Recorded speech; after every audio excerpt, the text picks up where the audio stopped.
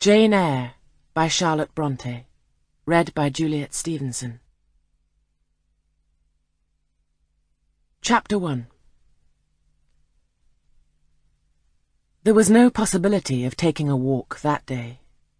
We had been wandering indeed in the leafless shrubbery an hour in the morning, but since dinner, Mrs. Reed, when there was no company, dined early. The cold winter wind had brought with it clouds so sombre and a rain so penetrating that further outdoor exercise was now out of the question. I was glad of it. I never liked long walks, especially on chilly afternoons. Dreadful to me was the coming home in the raw twilight, with nipped fingers and toes, and a heart saddened by the chidings of Bessie, the nurse, and humbled by the consciousness of my physical inferiority to Eliza, John, and Georgiana Reed. The said Eliza, John, and Georgiana were now clustered round their mamma in the drawing-room. She lay reclined on a sofa by the fireside, and with her darlings about her, for the time neither quarrelling nor crying, looked perfectly happy. Me she had dispensed from joining the group, saying she regretted to be under the necessity of keeping me at a distance, but that until she heard from Bessie and could discover by her own observation that I was endeavouring in good earnest to acquire a more sociable and childlike disposition, a more attractive and sprightly manner, something lighter, franker, more natural, as it were, she really must exclude me from privileges intended only for contented, happy little children. "What does Bessie say I've done?" I asked. "Jane, I don't like cavillers or questioners. Besides, there is something truly forbidding in a child taking up her elders in that manner. Be seated somewhere, and until you can speak pleasantly, remain silent." A small breakfast-room adjoined the drawing-room. I slipped in there.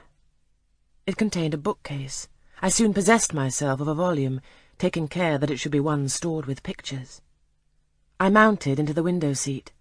Gathering up my feet, I sat cross-legged like a Turk, and having drawn the red marine curtain nearly close, I was shrined in double retirement.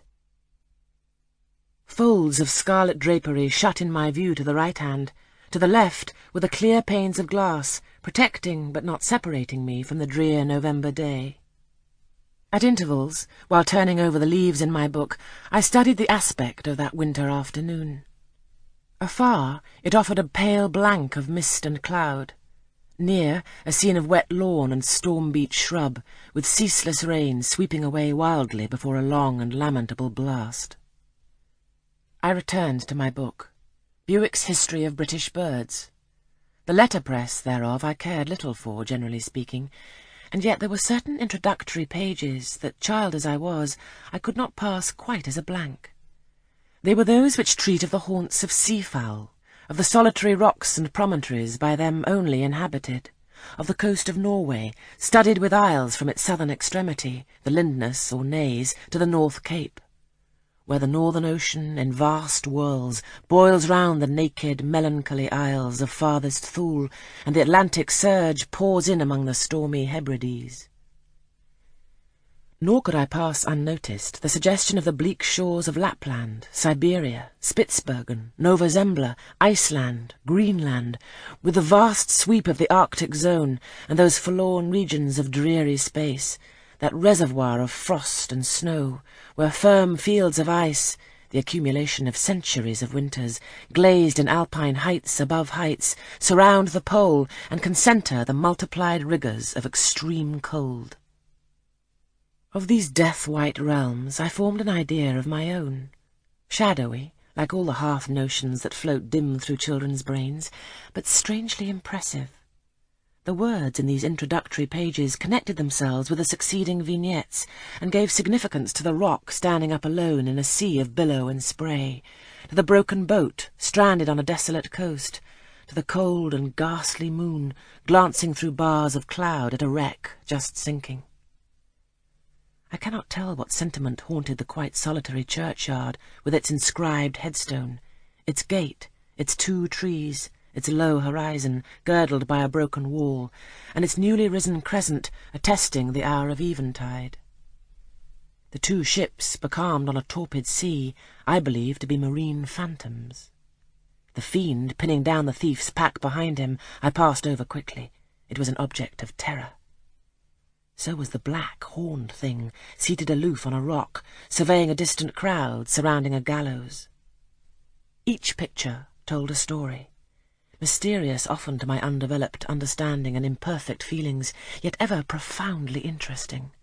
As interesting as the tales Bessie sometimes narrated on winter evenings when she chanced to be in a good humour, and when, having brought her ironing-table to the nursery hearth, she allowed us to sit about it, and while she got up Mrs. Reed's lace frills and crimped her nightcap borders, fed our eager attention with passages of love and adventure taken from old fairy tales and older ballads, or, as at a later period I discovered, from the pages of Pamela and Henry, Earl of Moorland. With Buick on my knee, I was then happy at least in my way. I feared nothing but interruption, and that came too soon. The breakfast-room door was opened. "Bo, Madam Mope!" cried the voice of John Reed. Then he paused. He found the room apparently empty. "Where the dickens is she?" he continued. "Lizzie? Georgie?" calling to his sisters. "Jane's not here. Tell Mamma she has run out into the rain, bad animal." It is well I drew the curtain, thought I, and I wished fervently he might not discover my hiding-place. Nor would John Reed have found it out himself. He was not quick either of vision or conception. But Eliza just put her head in at the door, and said at once, "She's in the window-seat, to be sure, Jack." And I came out immediately, for I trembled at the idea of being dragged forth by the said Jack. "What do you want?" I asked with awkward diffidence. "Say, what do you want, Master Reed?" was the answer. "I want you to come here." And seating himself in an armchair, he intimated by a gesture that I was to approach and stand before him. John Reed was a schoolboy of 14 years old, 4 years older than I, for I was but 10, large and stout for his age, with a dingy and unwholesome skin, thick lineaments in a spacious visage, heavy limbs and large extremities. He gorged himself habitually at table, which made him bilious and gave him a dim and bleared eye with flabby cheeks. He ought now to have been at school, but his mamma had taken him home for a month or two on account of his delicate health. Mr. Miles, the master, affirmed that he would do very well if he had fewer cakes and sweetmeats sent him from home, but the mother's heart turned from an opinion so harsh, and inclined rather to the more refined idea that John's sallowness was owing to over-application, and perhaps to pining after home. John had not much affection for his mother and sisters, and an antipathy to me. He bullied and punished me, not 2 or 3 times in the week, nor once or twice in a day, but continually. Every nerve I had feared him, and every morsel of flesh on my bones shrank when he came near. There were moments when I was bewildered by the terror he inspired, because I had no appeal whatever against either his menaces or his inflictions. The servants did not like to offend their young master by taking my part against him, and Mrs. Reed was blind and deaf on the subject. She never saw him strike or heard him abuse me, though he did both now and then in her very presence, more frequently, however, behind her back. Habitually obedient to John, I came up to his chair. He spent some 3 minutes in thrusting out his tongue at me as far as he could without damaging the roots. I knew he would soon strike, and while dreading the blow, I mused on the disgusting and ugly appearance of him who would presently deal it.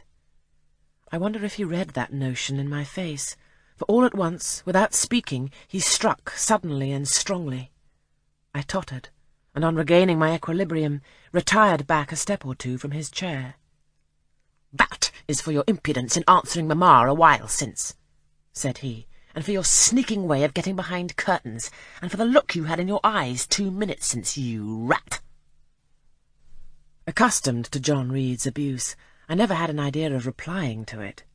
My care was how to endure the blow which would certainly follow the insult. "What were you doing behind the curtain?" he asked. "I was reading." "Show the book." I returned to the window and fetched it thence. "You have no business to take our books. You are a dependent, Mamma says. You have no money. Your father left you none. You ought to beg and not to live here with gentlemen's children like us, and eat the same meals we do, and wear clothes at our mamma's expense.